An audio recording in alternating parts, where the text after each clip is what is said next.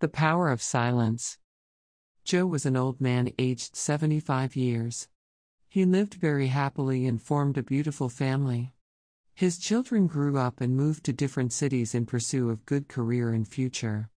He lived in a small village carrying the memories of his deceased wife. Joe had 4 grandchildren and they used to visit him during their holidays.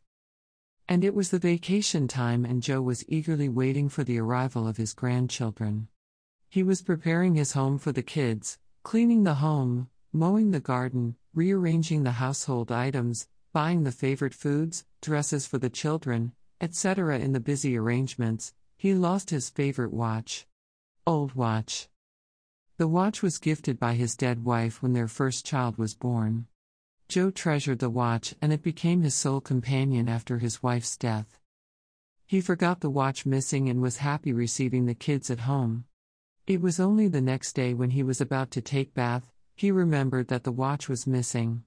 He saw the watch last when he was arranging things in the barn. He was shocked and very upset. His grandchildren asked him why he was so dull and asked him what troubled him. Joe said, "Dear children, I lost the most precious watch I have ever had and I ever got in my life. It was gifted by your grandma and I lost it while cleaning the home. I feel like I'm missing my heart." Joe was on tears and the children promised him that they would search the watch for him.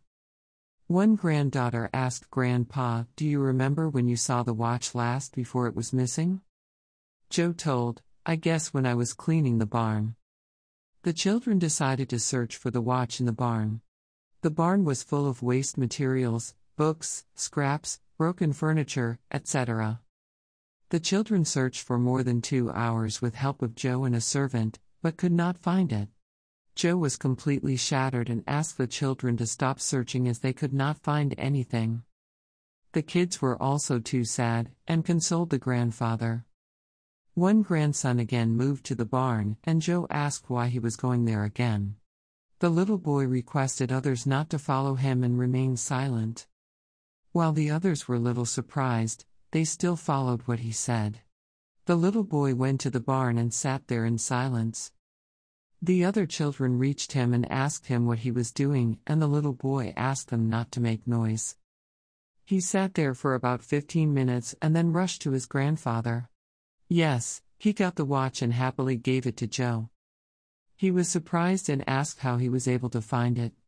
The little boy replied, "I sat there without making a noise and the barn was so silent. After a few minutes, I heard the tick-tick sound and found the watch." Joe hugged him and thanked the little boy. This is the power of silence. If we stay calm, we can find the solution very easily.